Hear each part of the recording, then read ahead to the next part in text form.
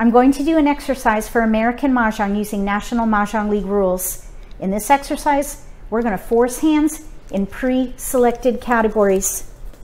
I call it Charleston Force.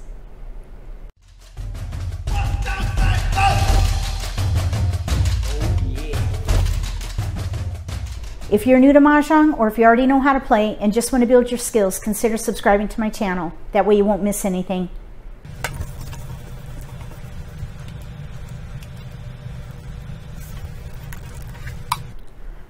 We're going to roll and see which seat we're in. I rolled a 7, 1, 3, 5, 7.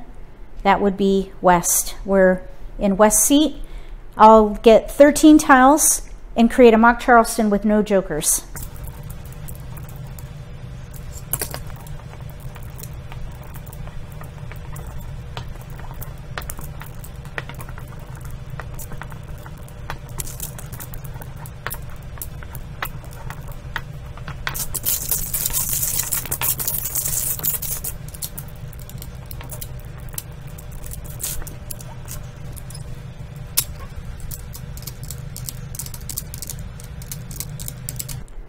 Two, 4, 6, 8. We have a 2 and an 8.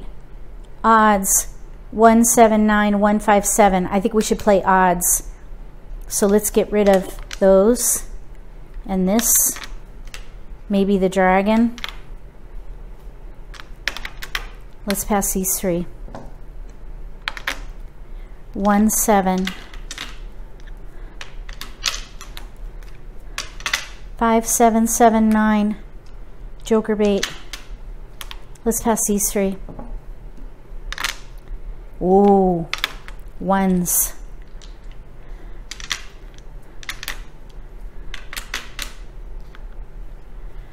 Okay, we have ones. 5, 7, 7, 9. We did right across. We're on first left. I would pass 1 blind, I think.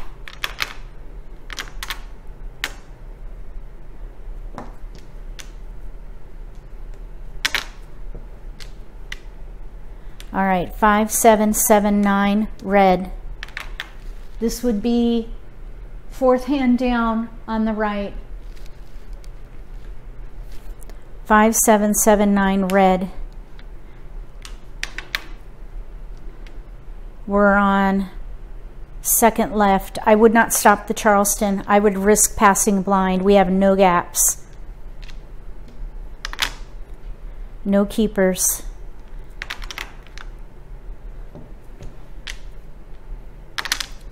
8s. 7, 8, 9. 7, 8, 9.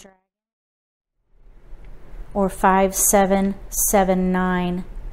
That is a risky pass. 5, 7, 7, 9, or 7, 8, 9. 7 tiles versus 1, 2, 3, 4, 5, 6, 7. We're exactly in between. 7, 8, 9. Consecutive run is not a hand to force. We're playing 5, 7, 7, 9. Let's pass these 3. Flower. We have 3 tiles to pass.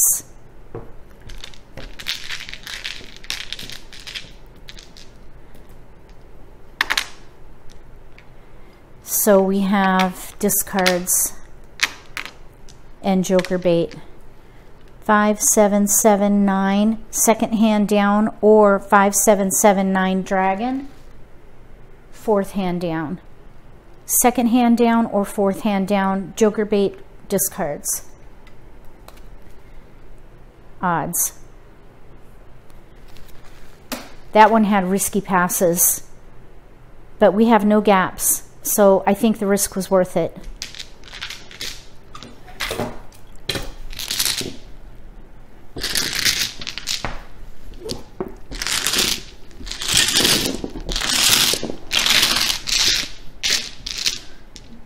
Oh, let's roll.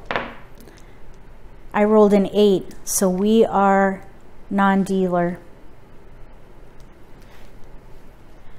We'll get 13 tiles and I'll create a mock Charleston with no jokers.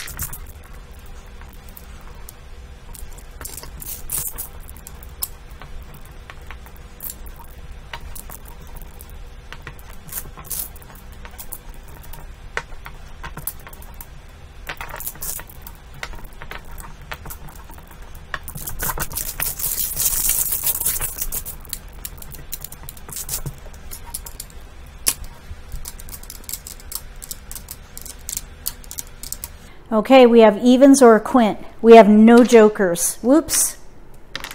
No jokers. We do have a pair of E's, pair of fives, 2, 4, 6, 8. Let's pass these three and see what we can force.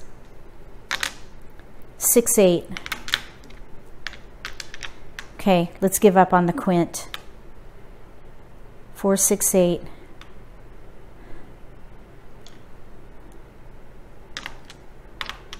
That's really risky.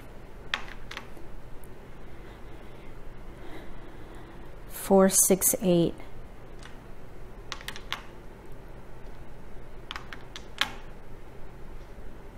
Let's pass these three. 1, 7, 5. We don't need these. 6, west, 5, 7, or let's see, I want to think ahead of pass.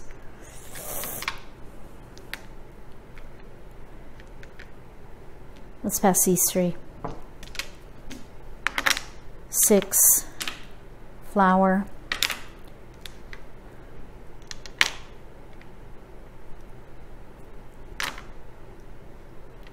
We'll pass these. 6, white. We'll pass those.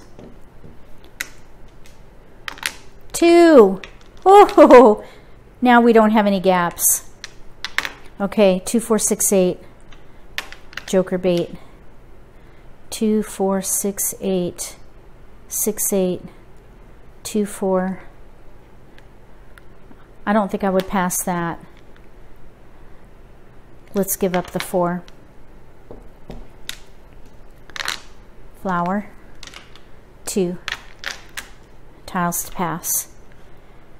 6s, flowers. 2, 4, 6, 8. First hand with flowers.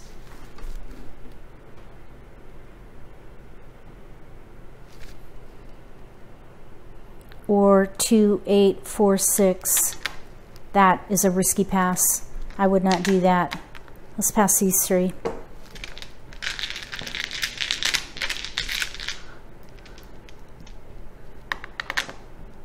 Joker bait. 2, 4, 6, 8. Joker bait. Discards. I would discard white. 1, 6. Hold that as long as we can. Play the very first 2, 4, 6, 8 hand.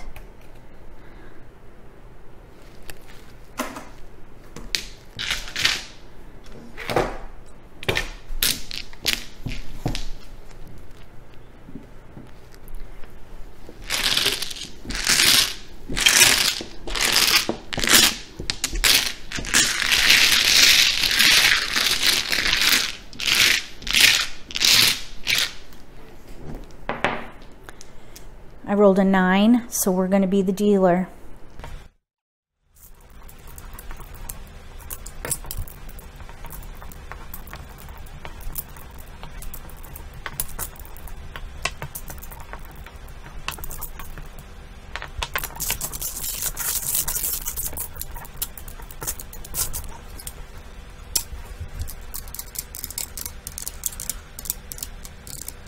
All right, quint. We need to make a quint. We have ones. Ones. And jokers. No wins. 1, 2, 1 through 4. First hand under quints. Maybe we could use the flower. There's only one quint with a flower. We have no wins. Then we have 1, 2, 3 dragon. We have the dragon there, but we need a green dragon. And then we could do 1, 1 dragon. That's the wrong dragon though, unless we get 1 cracks. Let's keep it.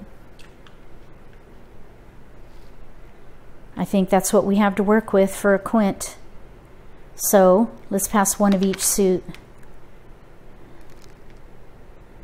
3, 8, 6.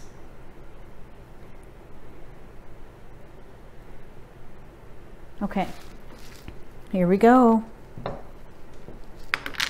Flower. 9s. 2, 9, 5. There is no year hand for the quint.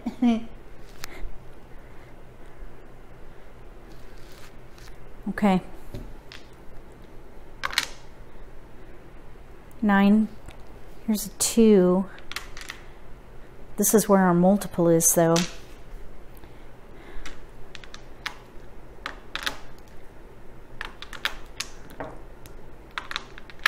Let's pass these 3.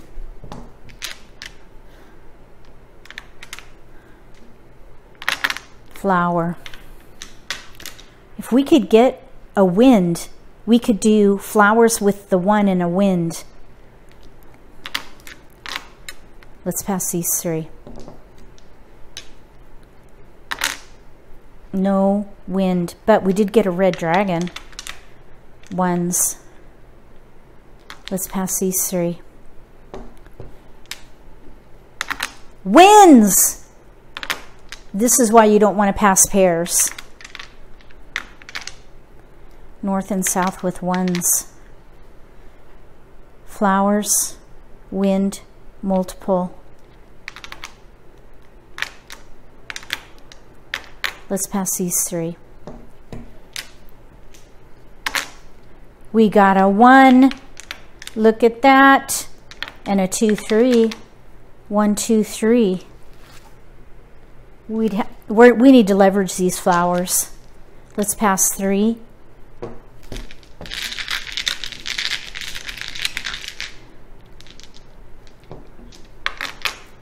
North.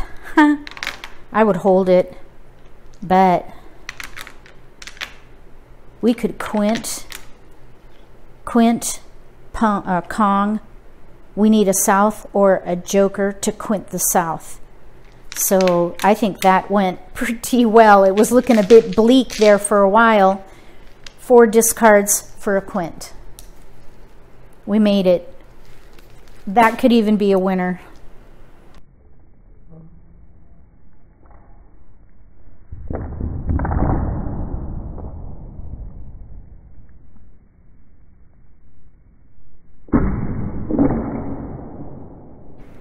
This exercise is a blast. If you have a set at home, I hope you give it a try. It's great for practicing playing in a tournament because in many tournaments they have prizes. So you can practice forcing hands. It's amazing how you can make the tiles work for you. Another reason why I like to do this exercise is because I mark winning hands on my card every year. And I try to play hands I've not won for that particular year. So I force hands. This is a great exercise if you dot your card with winning hands. I call that the dot challenge. Fill the card with dots. If you like this video, give me a thumbs up. If you haven't subscribed to my channel, consider subscribing. Click the little gray bell if you do. That way you'll get notification for when I post new videos and you won't miss an opportunity to learn a new strategy or pick up an insight to the game that could give you an advantage at the table between now and the next Charleston Force for American Mahjong using National Mahjong League rules. May all your picks be keepers.